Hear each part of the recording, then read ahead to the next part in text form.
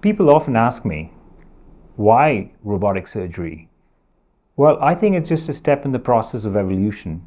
Just as good gets better and better gets even better, robotic heart surgery is a step in that direction.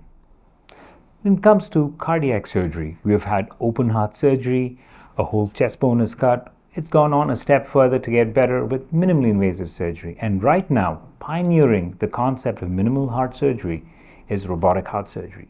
This enables the surgeon to look into the chest by making very small 1-inch access ports. Now, through these access ports, certain instruments go in and they open up like small hands and do all the procedures you want to do, which means we look into a console and do the entire surgery. Now, the robot by itself does not do everything, and every movement that the surgeon makes is amplified or reduced to precise movements inside the patient's body.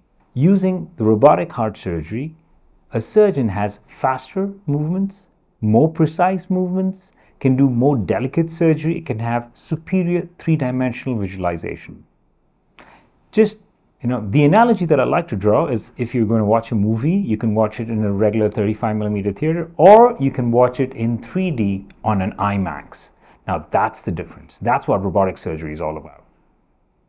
For a patient, robotic surgery has a lot of benefits. The most important is the faster recovery that you have with the robotic heart surgery. So why robotic surgery? Why do we need to progress? Very simple. You have a phone. It used to run on 2G, then became 3, then 4G, and guess what? What kind of G is running right now? 5G.